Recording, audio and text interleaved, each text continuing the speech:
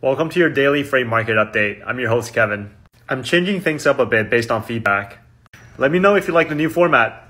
Okay, starting with fuel prices. EIA just released their new data yesterday. For the US national average, it's $5.56. It's down 10 cents from the week before. Now let's take a look at the market map for dry vans. In general, south and east side of the country have tighter capacity, particularly for places like Texas, North Carolina, South Carolina, and Georgia. Now we'll pick two hot markets and see what the lane rates are. So let's look at Houston, Texas to Charlotte, North Carolina. The current lane rate for dry vans based on DAT is $2.69. And on the way back is $2.20. And now let's look at the market map for reefers. California, Midwest, and Texas generally have pretty good capacity for reefers.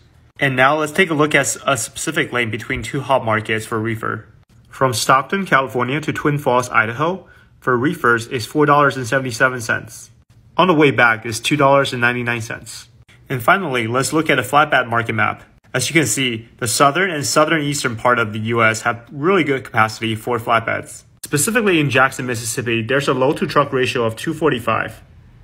For Jackson, Mississippi to Rapid City, South Dakota, for flatbeds is $4.87. And on the way back is $2.24.